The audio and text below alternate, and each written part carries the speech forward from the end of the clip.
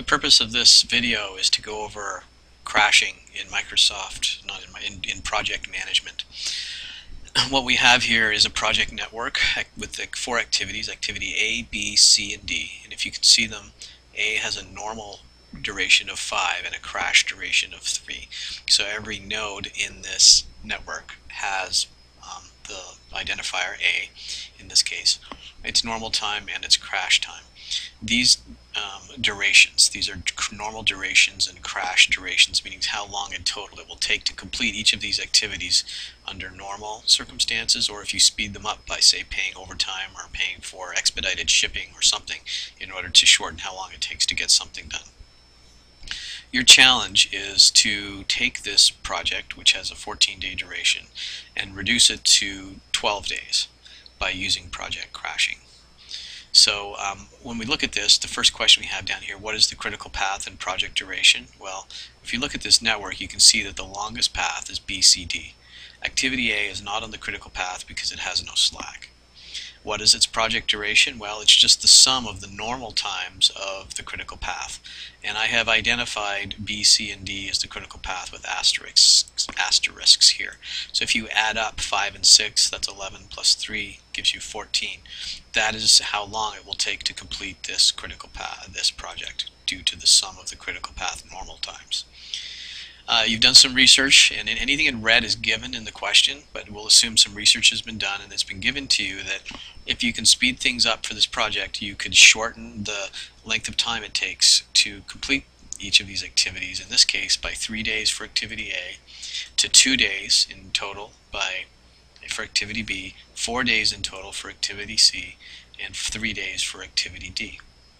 This represents the duration that would go in the duration column in Microsoft Project if you were making up a schedule that was all made up of crash times.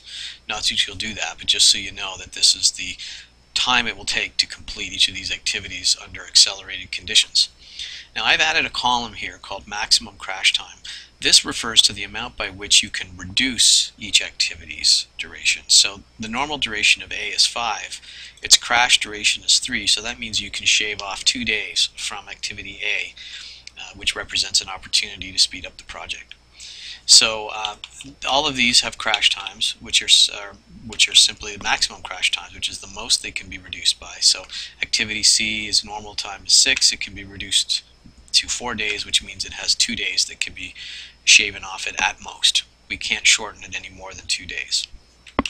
Now the normal cost is given as well, and so is the crash cost. All of the other columns in this table, the maximum crash time and the crash cost per day, as well as this total, you have to calculate.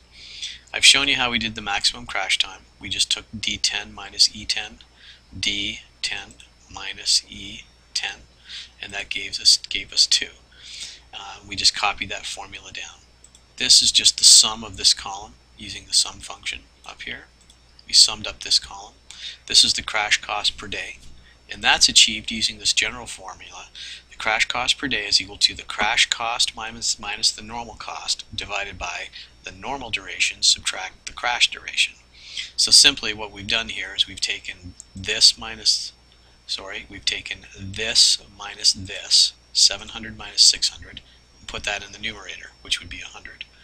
And then we took 5 minus 3, which is 2, and put that in the denominator. 100 divided by 2 is 50, and that's how much it will cost to crash this activity by 1 day. Here's the formula up here, H10 minus G10 divided by, and I could have gone, I went F10, but I could have gone, I could have just taken the normal duration, subtract the crash duration, and get the same number. Okay, so that's the formula that I used up here in order to achieve this column, and I just copied that down as well. Okay, so now that you get your data in place, what you can do is you can do a crashing exercise, and what you have to do is figure out, as it said here, how do we reduce this project duration from 14 days, which is the sum of these 3 activities on the critical path, to only 12 days.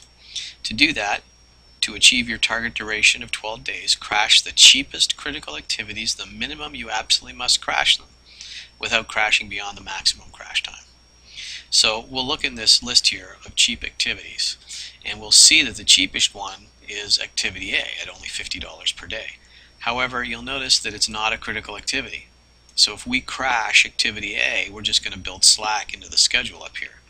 So what I've said here is do not crash activity A because it's not a critical activity, even though it's the cheapest to crash. Crashing will only build slack in the schedule. So we have to go looking for other activities to crash. The only activities on the critical path are B, C, and D. B is $90 a day, C is $140, and D is $120. So we may say, well, great, let's just crash B 2 days, and that'll shave 2 days off the critical path. Bring it down to 12. The problem with that is the maximum crash time is only 1 day for activity B. We can't go beyond 1 day, or else something will happen bad, or it's not possible to do it. So our next step then is to crash activity B as much as possible. Its maximum crash day is 1 day, so crash it 1 day. This reduces the project duration to 13 days, which is still not enough to achieve the target duration of 12 days. So at least we were able to crash it 1 day, but we still are short 1 other day to reach our target crash, our target duration of 12 days. So the next step is to look at the remaining 2 activities that still have crash time in them. And we find that C has a crash time of 140 per day and D has a crash time of 120. So we would prefer to crash activity D because it's the cheapest of C and D at 120. And we see that we do have some crash time left to do it. We can crash it a maximum of 2 days. But we only need 1 day in order to get this project down to 12 days duration. So this is what we do. We crash activity D next by 1 day. At 120 per day, activity D is cheaper than activity C, which is 140 per day. Notice we only crash activity D 1 day because that's all we need in order to achieve the target duration of 12 days. Yeah, we could crash it 2 days, but then that would just build slack into the schedule that we don't need. So our strategy then, our crashing strategy, is simply to crash activity B by 1 day and activity D by 1 day. Now I've done a little cost summary over here where you can see what the normal cost was, and we need to calculate the crash cost and the additional cost of crashing the project compared to normal. To do that, I did a little series of formulas over here, and I created the new cost of the project after crashing. And all I did was I looked at activity A. I said, well, its normal cost was 600, and we didn't change it because it was a non-critical activity, so it's still $600 under the crashing scenario. Activity B, we shortened that up by 1 day. So this would be, I have a formula in here. I just took this G11 and added I11 to it, and that gives me 590. Activity C we left alone because it was too expensive to crash it, so it was originally 800 at its normal cost, and it is still 800 at its normal cost. Activity D we shortened 1 day, so for this formula here I just went to this 300, which is in G13, and I added 1 day, which is $120, which gives me 420. If I add all that up, then I end up with 2410 as the new crash cost of this entire project. So I will just put a formula that points to this 2410 and come up with the additional cost, which is just the difference between 2410 minus 2200 gives me 2210. So I can say that in crashing B 1 day and crashing D 1 day, I add an additional $210 to this project to achieve a target duration of 12 days. And that's how you do project crashing in Microsoft Excel.